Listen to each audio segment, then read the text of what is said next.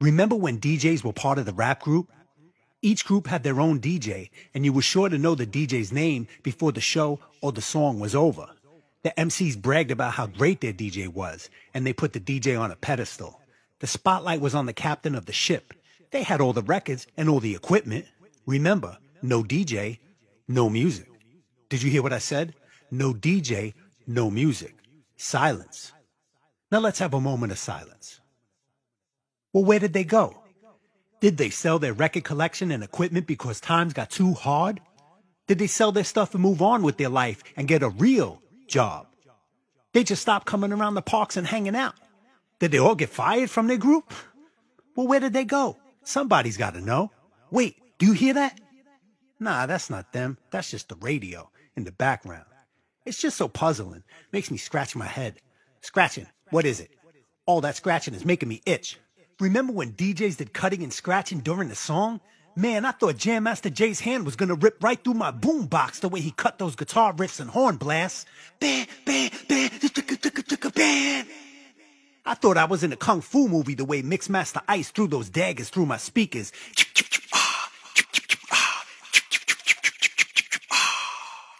But when I heard DJ Jazzy Jeff turn the record into a bird,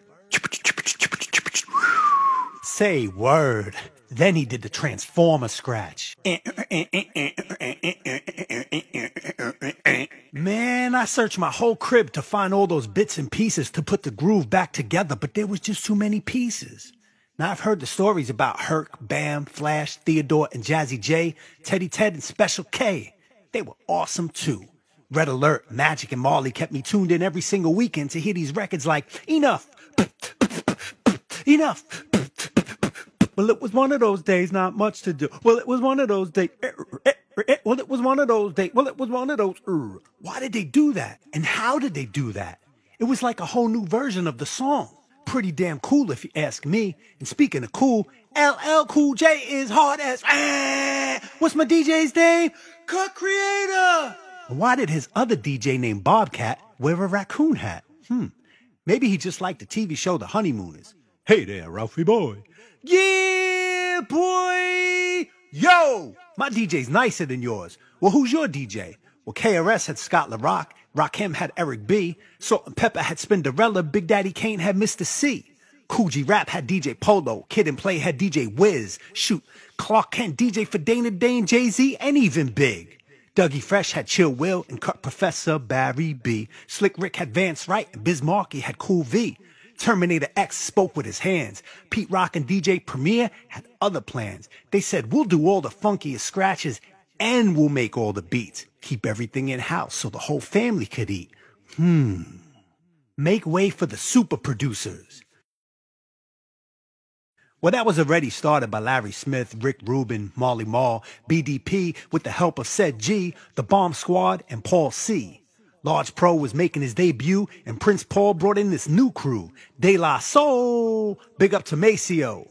The DJs were still holding it down till about the mid to late 90s when it got turned around and they got pushed so far into the background.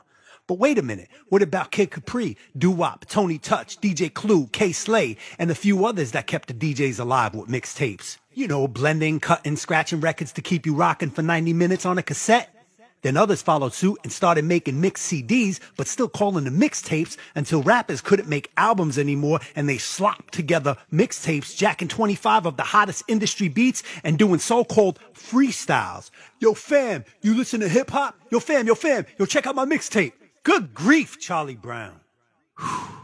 The new millennium. Rap music was corporate full throttle. Advertisements, endorsements, popping bottles with models, and representing a lifestyle that was tremendously hostile. Bling bling, making it rain, creating a gangster image. Stone-faced, the Ice Age, hearts so frigid. Can we please get back to the DJ? No more DJ scratching in songs. Sorry, it's not needed anymore. A lot of DJs now have fancy controllers, but they can't even control the crowd, let alone control themselves. Jumping, fist pumping, both hands in the air off the equipment during a mix. What the?